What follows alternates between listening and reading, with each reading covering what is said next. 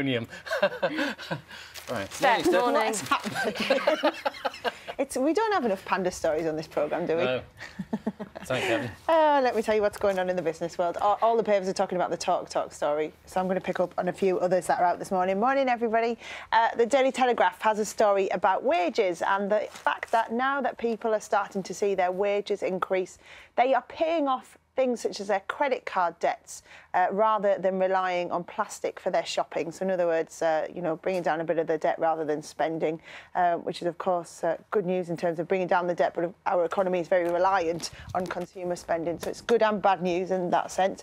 Now, this is an interesting story. It's about a car park in High Wycombe, which is made of a concrete that absorbs water. It's called thirsty concrete, and it can swallow thousands of litres of water in a minute in order to basically stop flooding in car parks. So when it's raining, that area of the car park won't be very flooded, which is quite interesting. And they're saying that this is the type of surface they're trialling now to see whether that could help areas and stop the causes of flash flooding. Which I thought was quite a good engineering story for you.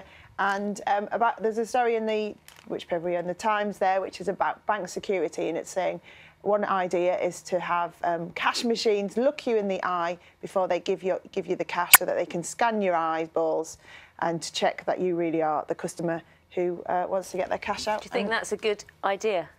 Oh, you two are terrible this morning. It's infectious. Can I tell you one of the stories, just because it made me laugh so much this morning? A woman was thrown out of the theatre after she sang along too loudly and badly during a performance of the musical The Bodyguard. Yeah.